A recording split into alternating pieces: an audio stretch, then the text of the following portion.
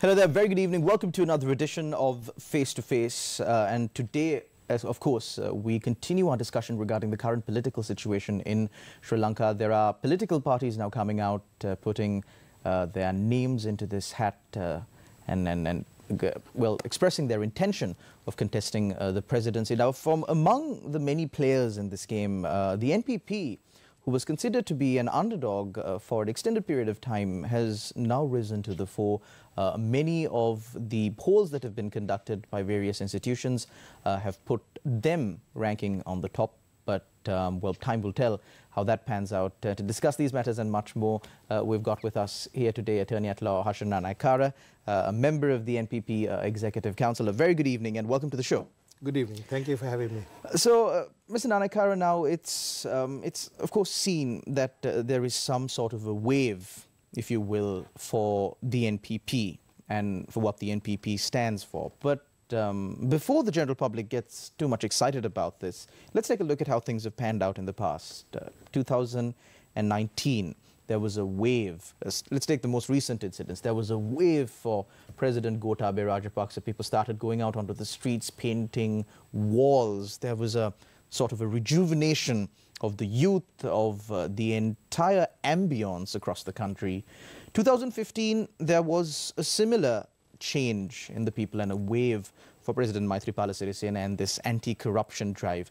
And we've seen this during the time of Prime Minister Sirimao Bandaranaike, J.R. Jayawardena. We've seen how these waves come, and then at the end of it all, Sri Lanka ends up in a worse position than it started. So what's different this time in the wave that is, well, supposedly towards the NPP?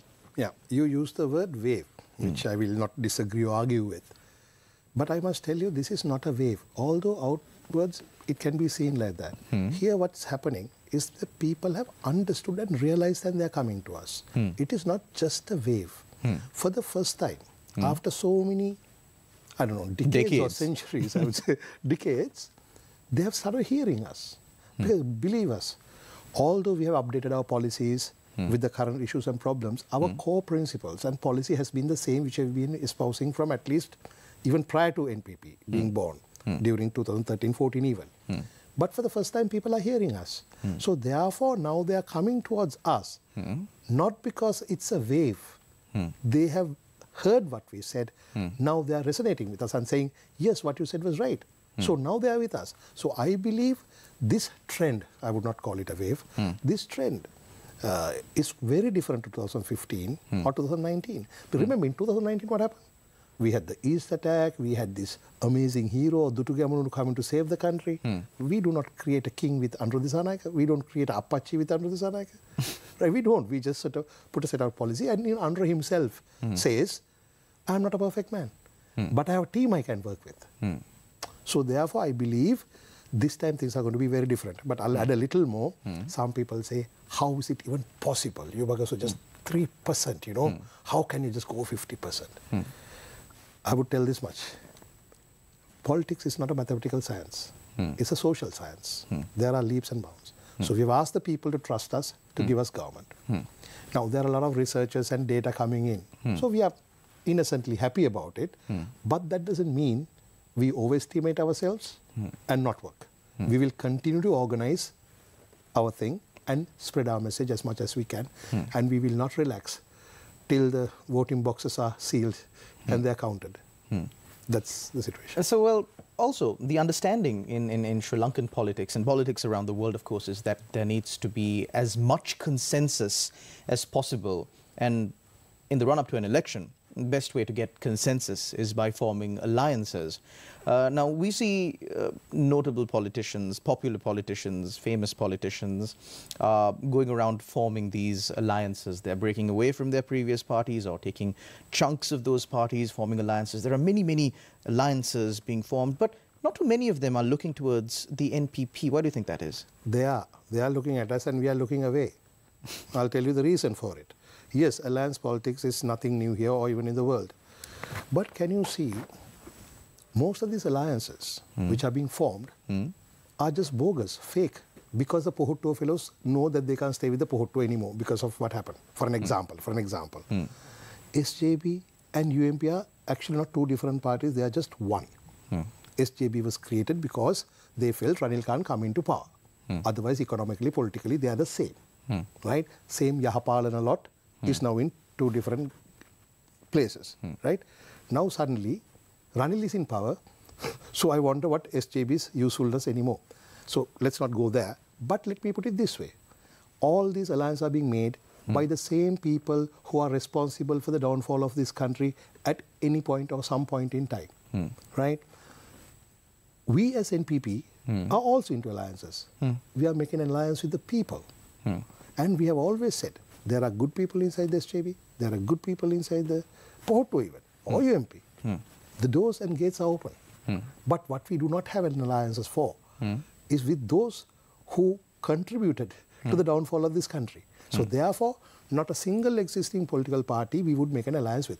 We are not being arrogant. It is because we have promised people something. It is not about just coming into power. If our joy was just to get a parliament seat or just to make under the president, by all means, get all the people on board so we come in. But that is not what we have promised the people. We have promised them we are going to change things. We are going to fight corruption. We are going to fight waste. We are going to change all this political culture. So how can we fight corruption with these fellows on our ranks? So this is the reason we are not forming alliances with them. And the reason why they are forming alliances, they are sinking. They are losing. They know that. Has there ever been a time in this country where there's been such a debate whether to have the presidential first or the parliamentary first? Why is that debate? Because either way, they know they're going to lose. So these alliances which are being formed are now not with any sincere intention, but for mere political survival. And guess what? Public has called it. They know the bluff. So we are okay. Well, also, one of the concerns, at least, that the general public has is the fact that there have been many governments that have come on this anti-corruption ticket. There have been many governments that have come on the ticket of economic revival. There have been many governments that have come on this ticket of social change, real social change, societal reforms, if you will. But none of those governments have ever been able, and most of the times, the governments that came into power came on one of these tickets.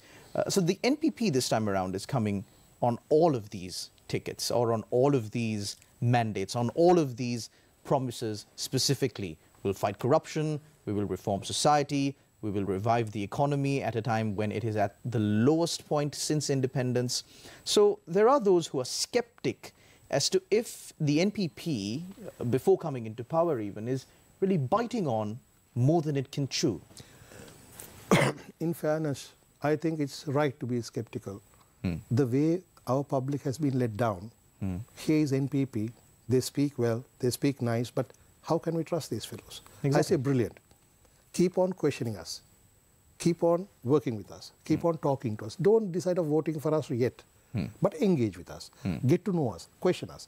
Did anyone question Gotabaya when he said, we will pay the loan somehow? Nobody questioned. 6.9 million didn't question him. That's the price you pay when you don't question a ruler. So I'd say question NPP. Now talking about the anti-corruption ticket, I think the only party that I saw that was Maitri's government, who said they will fight corruption. And like 28 days into the government, with the first 100 days, the bond scam came through, right? But if you look at Chandrika, she came in as Vihara Mahadevi.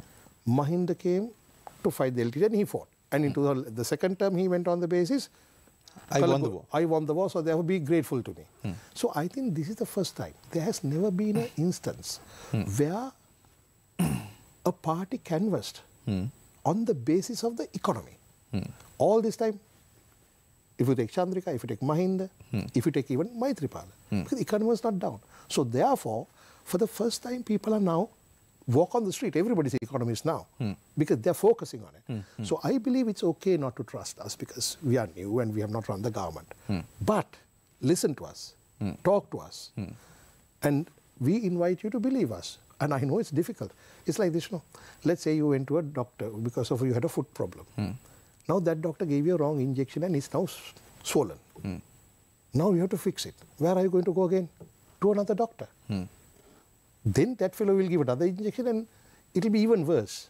Now you are wondering, What am I going to do? If I go to the third doctor, they might even cut off my leg because the doctor. But where else can you go other than a doctor? You have to go to the doctor. So this country was led down by corrupt politicians. From the time of independence, we had corrupt politicians. So you have to find who's not corrupt, who will put country's interests first. And I'm inviting people to question us and believe us. It's okay to doubt us. But if you say, okay, I doubt you, so I'm going to vote for those guys, what does that mean? That's not right. That's not right. Right in the political landscape, people can trust us, people should believe us, but please do question us. So on this point of economic revival, you said this is one of the first times in the history of Sri Lanka that a party is really coming in or canvassing on this ticket of economic revival, and at a time when Sri Lanka is at its lowest since independence. Speaking about the NPP's economic policies, now I know it's a very intricate subject, it's a very deep subject. And I'm not an economist. And you're not an economist. But I can answer. But you can, obviously. Like you said, anyone who is... Everyone who is anyone on a street is an economist. Economist at this point, to a certain degree at least. So the kind of misunderstanding or at least lack of proper comprehension regarding the economic policy or the plan of the NPP is because for the longest time we have been used to, understand the economy of Sri Lanka mostly on the promises of, we will a protectionist kind of system. We will not sell state assets. We will take them all towards the state. We will keep them. And then we have, when that kind of fails, then we have, okay, we are going to sell these assets. And then there are protests by trade unions. And this is the cycle that keeps on continuing. So based on that kind of spectrum, where does the NPP stand? Thank you very much for asking that question, because I really wanted to send a message to definitely the English-speaking crowd. I mean, I use the word English-speaking middle class as Colombo. It is just a phrase, because they are there in Kandy as well as in Gaul. So if I use the phrase Colombo English-speaking classes, doesn't mean just Colombo. Okay? It's a particular social strata. Now, they are the most unfortunate. Why? Whatever we say in Sinhalese doesn't get filtered to them that well. It is so why don't you filter to them? Yeah, we are.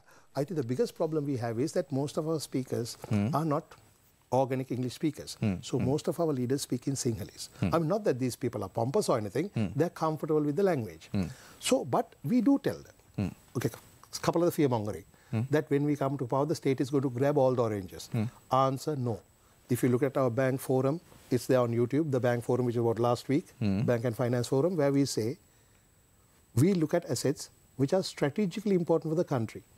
We say, private sector is the engine of growth. But there's a difference. The difference is we will practice what we call economic democracy, right? Where people are able to participate.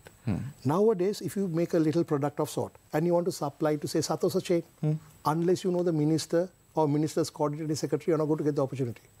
And in our system, you will get that opportunity.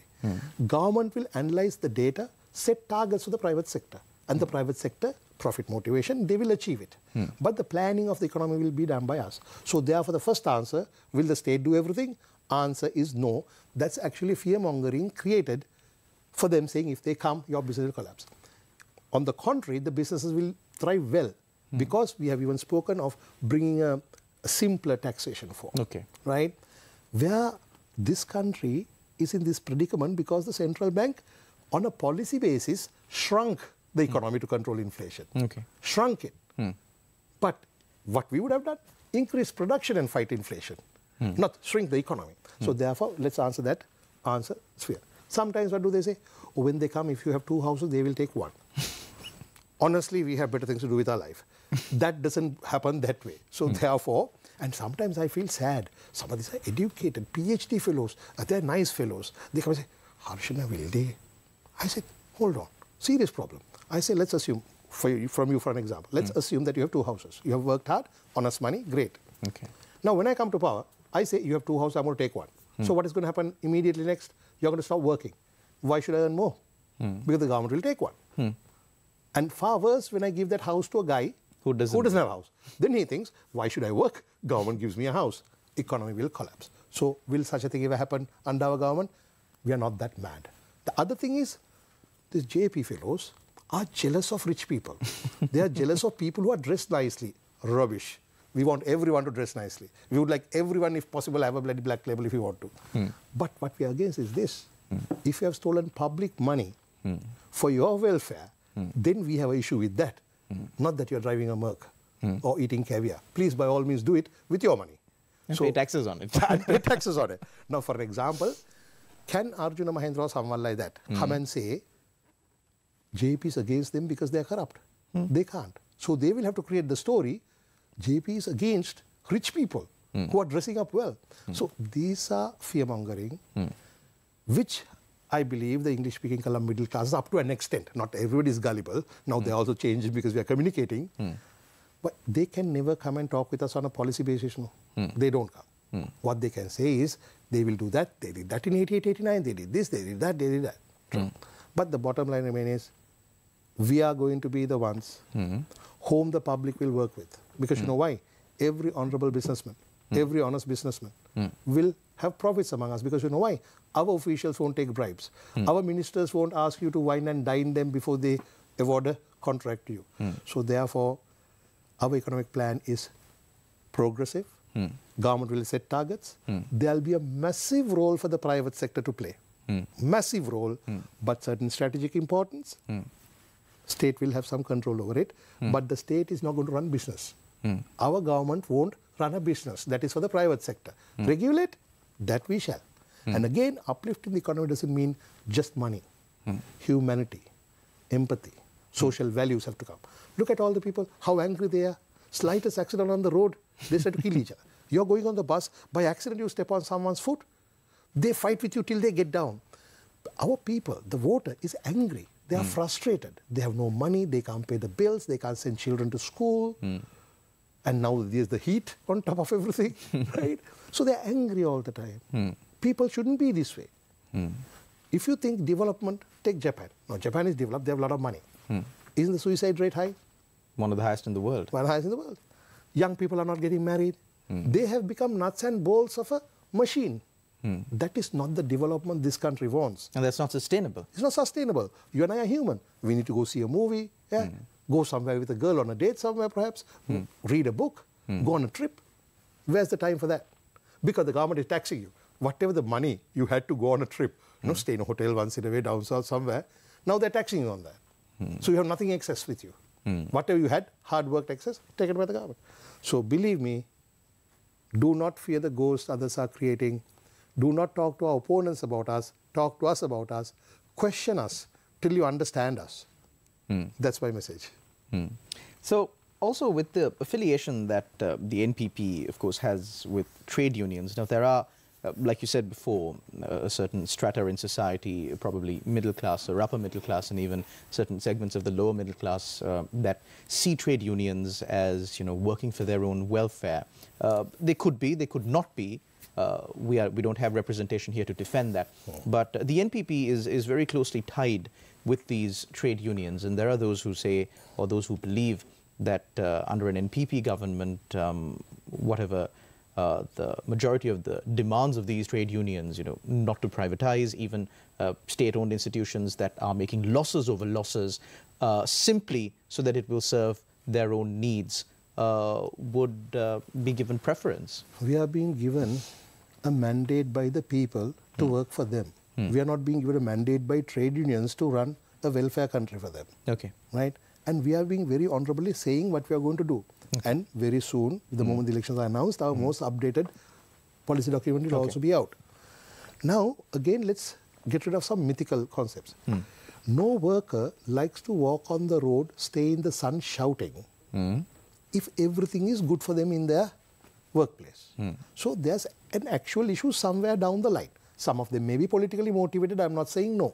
I think let's address the elephant in the room. As far as the trade unions issues are concerned, it's the fact that all of these, let's take for example, Sri Lanka Ports Authority, the CEB, they've been stacked with these political appointees. The Ports Authority, to be very specific, there is an understanding or image among the people that there is a port employee for every 5 meters at the port. There are a couple of factual things which are correct, what you're saying. Do we have too much state sector? Yes, we have. 1.4 million. They have been appointed political stooges.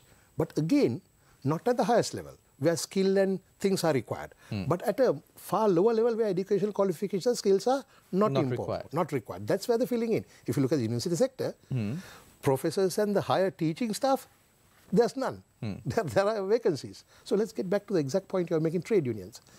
I'm not saying that trade unions are always correct, but our media, the governments, when they try to hoodwink the people and do something wrong, right? Okay, fine. Selling of some certain asset, for an example. Now, for an example, recently you remember they went on a bit of a tour in a boat in the night. Yes, yes. They did talk about it. Yes. So they are going to tell. The government is not going to tell, no, we were trying to do something nasty. That's why they're shouting. They will say, oh, the trade unions are striking for everything. Believe me, if they don't have a problem, no political party can drag them out onto the street. They have an actual problem. But some of them are politically motivated. I'm not saying no. But remember, when the NPP comes into power, we work with the people.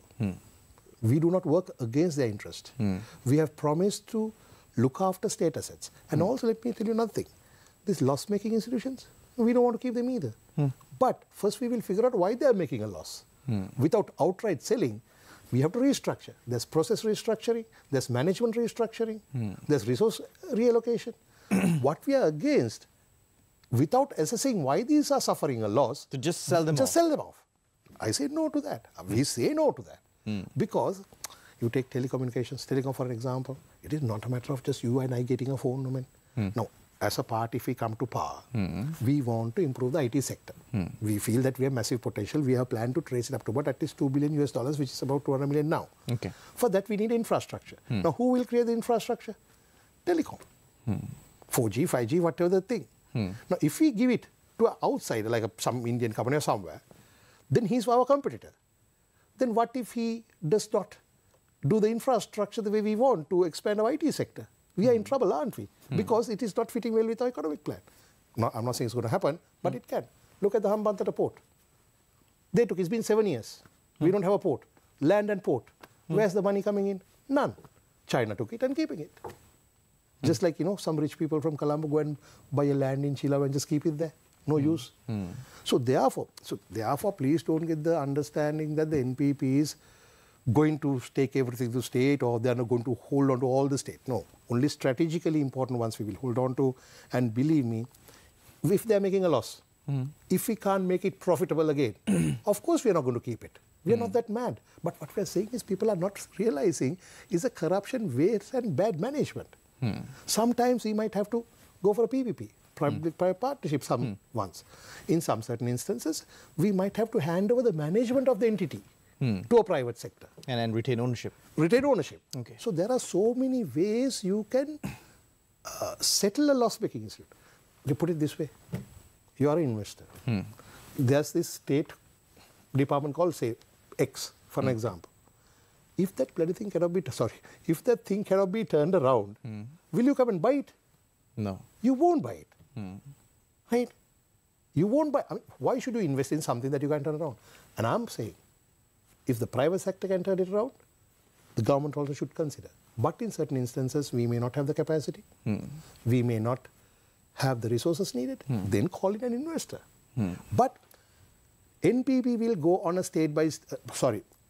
case-by-case basis to make sure that we can turn them around.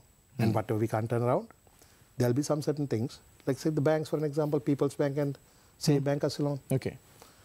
Now, there are certain areas that a private bank won't go and open because it is not profitable for them. Yes. In a remote village. Okay. But in that village, somebody else will also have to do the banking, the farm or someone. Yes. See, I am not saying the private sector's motivation is profit. They also have a social responsibility, but the motivation is profit. There's nothing wrong with it. That's how the private sector operates. That's how it should be.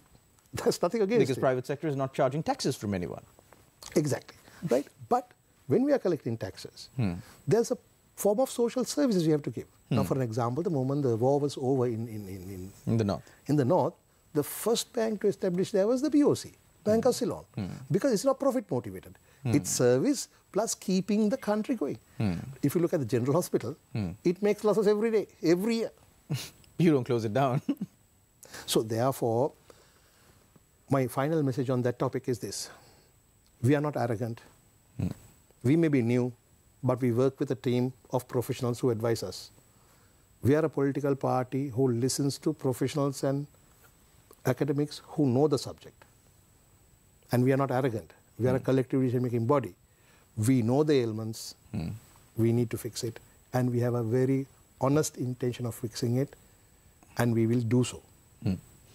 And on that note, Mr. Harshana Nanayakkara, we will have to end this program. Sorry if I used a word or two. I was feeling a little relaxed, so sorry if I used some. No, that's no problem. We appreciate you candidly expressing your views. And of course, just as all of the other political parties, the NPP is also in the process of making their bid to the people. There have been several elections that you have contested before, and that's being held against you by some of your opponents. But it's a new day, a fresh bid has to be made, and according to what you just said today, you seem to be quite confident, but not arrogant, also as you said. But we will have to wait and see, because the decision finally rests with you, the general public of Sri Lanka, and it's incumbent upon you to make an informed decision, and it is our responsibility to give you the information that you need to make this informed decision, and we will continue to do just that. Thank you very much again, Attorney at Law Harshana Nanayakkara, for joining us on our program. Thank you very much to all our viewers out there for tuning in to another episode of Face to Face. We will see you again same time, same place. Until we meet again, take care and God bless.